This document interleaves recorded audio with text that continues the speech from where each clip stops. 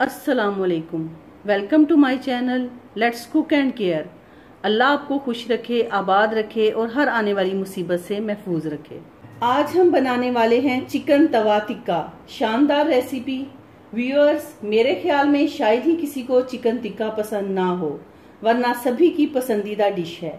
दावतों की जान और हर दिल अजीज चिकन तवा टिक्का। इंग्रेडिएंट्स बताने से पहले हदीस बयान करूंगी। आप सल्लल्लाहु अलैहि वसल्लम ने फरमाया, जिस शख्स ने सूरज के मगरिब से तलू होने से पहले तौबा कर ली, अल्लाह ताला इसकी तौबा कबूल फरमाएगा। सही मुस्लिम 6861। अल्लाह हमें अमल की तौफीक दे, आमीन। चलते हैं रेसिपी के इंग्रेडिएंट्स की तरफ। इसके लिए चिकन चाहिए 400 ग्राम, सुर्ख मिर्च का पाउडर 1 टीस्पून, काली मिर्च पाउडर 1 टीस्पून, नमक हस्बे ज़रूरत या 1 टीस्पून, हल्दी ½ टीस्पून, खुश्क धनिया पाउडर 1 टीस्पून, पिसा हुआ जीरा 1 टीस्पून, पिसा हुआ गरम मसाला ½ टीस्पून, जर्दे का रंग है ये तकरीबन ½ टीस्पून, दालचीनी का 1 टुकड़ा और 2 अदद लौंग हैं। अदरक लहसुन की पेस्ट है 1 टेबलस्पून। ये 2 लीमू का रस निचोड़ लिया मैंने। दही तकरीबन 2 टेबलस्पून। चिकन के पीसेस को कट लगा लेते हैं इस तरह से, और ये चिकन इसमें ऐड कर देते हैं बाउल में।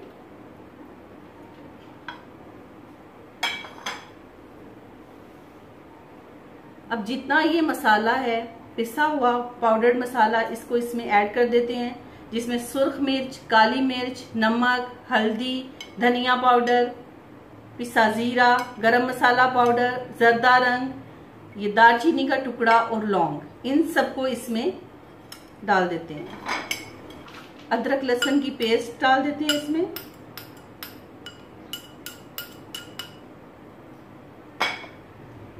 दो लीमू का रस इसमें ऐड कर देते हैं और 2 टेबलस्पून दही इसमें ऐड कर देंगे। अब इन सारी चीजों को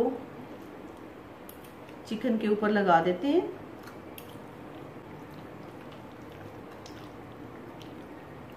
सारा मसाला अच्छे तरीके से लग गया है। अब इसको 1 घंटे के लिए छोड़ देंगे। कवर करके इसको फ्रिज में रख दें 1 घंटे के लिए।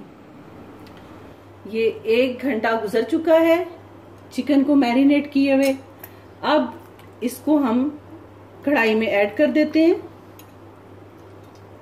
और इसको पानी खुश्क होने तक पकने के लिए छोड़ देते हैं।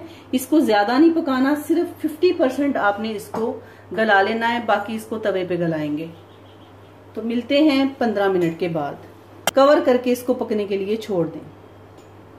इसे 15 मिनट पकते हुए हो गए हैं। ये देखें तकरीबन 50% ये डन हो चुका है।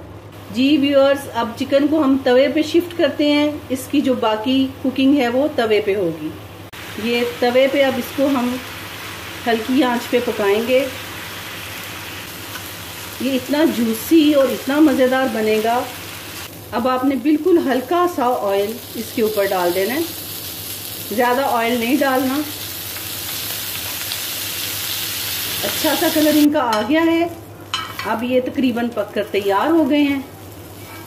अब हम इन्हें डिश आउट कर लेते हैं। जी तो व्यूअर्स, मज़ेदार चिकन तवा टिक्का बनके तैयार है। एक दफ़ा ज़रूर बनाइएगा। Thanks for watching. अल्लाह हाफिज़।